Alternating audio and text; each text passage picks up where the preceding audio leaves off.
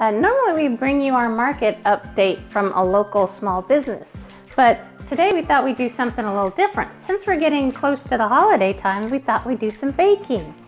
And since we're not doing that big Thanksgiving dinner thing like most people because of that darn COVID, our one holiday guest is Phoebe. So today we're gonna be baking dog biscuits, pumpkin dog biscuits. So let's get baking. Okay, so here's what we've got. These are pumpkin peanut butter dog biscuits. We've got flour, peanut butter, and pumpkin. So simple, so easy. The flour, you can use almost any dog-friendly flour, a regular AP, or this is whole wheat flour. The peanut butter, again, you can use a natural peanut butter or a creamy. You could even use a chunky if you want.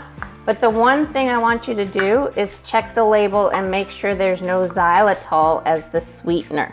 That's why the natural is kind of good too. They usually don't use that stuff.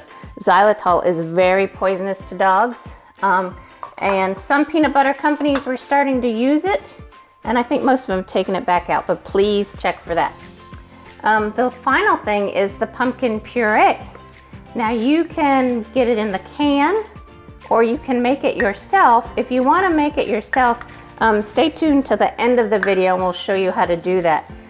This one we did make from ourselves from a pie pumpkin. Just make sure that it's not the canned pumpkin pie, that it's just plain pumpkin puree. And we're going to go ahead and mix all these ingredients together. Takes a little bit of effort, but we're going to stir them and mix them until they form a nice ball. Okay, so once we've got it worked into a ball, and it is a little difficult, I stirred a bunch with a spoon and then I kind of use my hands to get it all rolled in.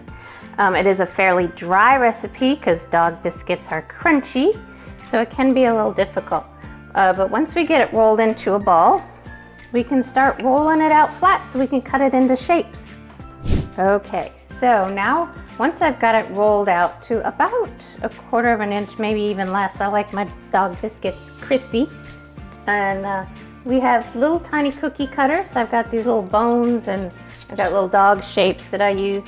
You could also use some Christmas shapes if you wanted to gift these for Christmas time. And I'm going to cut them all out.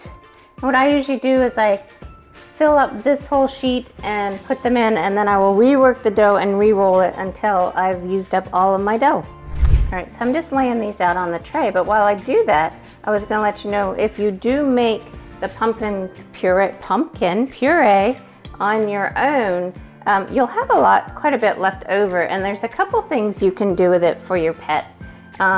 One thing I like to do is make doggy popsicles or ice cream. Phoebe loves it. You just take that pumpkin puree that's left over, mix it with some dog-friendly liquid. I use rice milk or a low-sodium chicken stock. And you just blend it up and pour it into little cups or popsicle holders or even ice cube trays, and then freeze it. And they love it. Makes a great treat for those warm days, or just in general, they love them.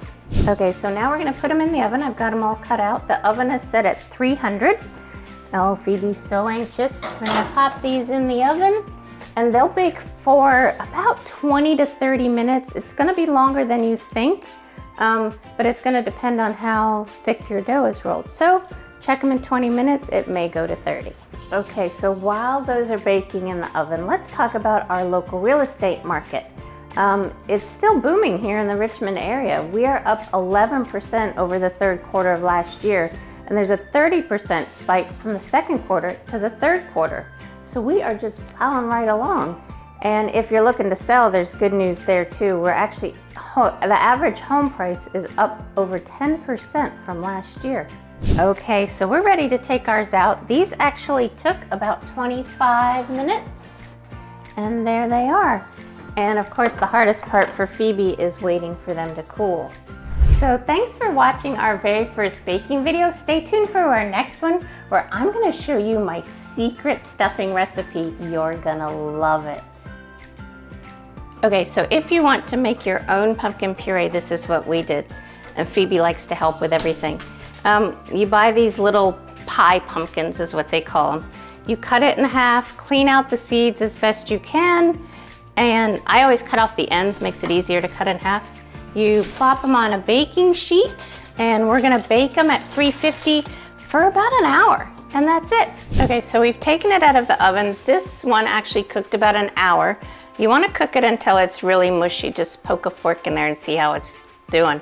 And then we're gonna peel it away from the skin into a big bowl, and then we're gonna mash it. Okay, so I've got my potato masher, and I am just mashing it up until it is a big mushy mess. When you go to make the cookies, if you want to, you can add a little bit of water and stir it in if you want it to be more mushy for your puree. It's not bad. Phoebe, you want to check it out? Does it pass the test? I think Phoebe likes it.